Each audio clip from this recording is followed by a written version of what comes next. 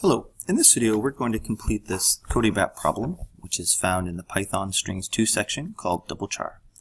And what we essentially do is we have to take the string and we have to generate a new string with each letter doubled. So this relies on a really important idea called string construction.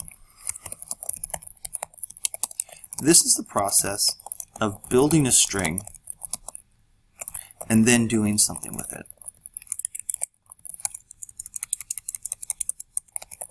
So in our case, we're returning it, but you could print it or something like that.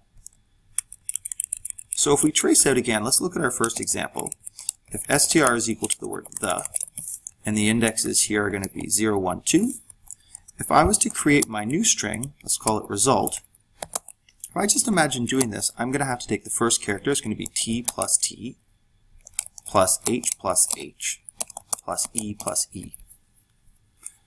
And so what I notice is that if I loop through the whole word and pull each letter twice, I can then double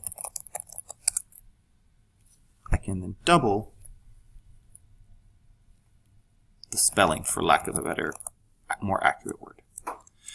So what I see is that if I think about this, I'm going to say, okay, well, I'm going to say, look at this, and I'm going to pull out t twice, and then I'm going to look here, I'm going to pull out h twice, and then I'm going to look here, I'm going to pull out e twice.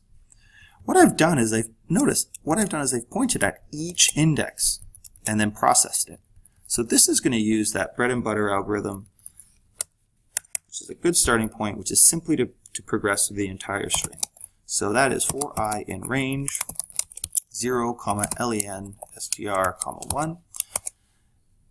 And then all I'm going to do is I'm going to make some temporary string called result, which will be empty, and I'm simply going to say result is equal to result plus str at I plus str at I. And then I return result. And that's it. So if I hit go now, there we go. So let's just trace one of these out just to make sure we understand. 1, 2, 3, so I'm going to add a comment here, 1, 2, 3. Okay, so let's look at the case where str, let's look at the again, just because it's short. 0, 1, 2. So in this case, we have our I,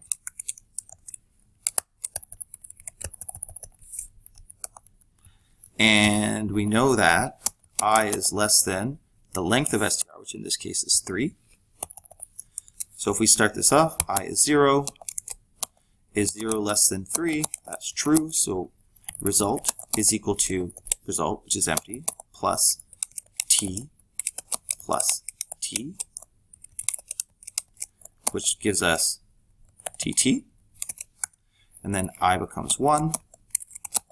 1 is less than 3, that's true, so result is equal to, well, what's in result now? tt plus h plus h, and that's going to give us tthh.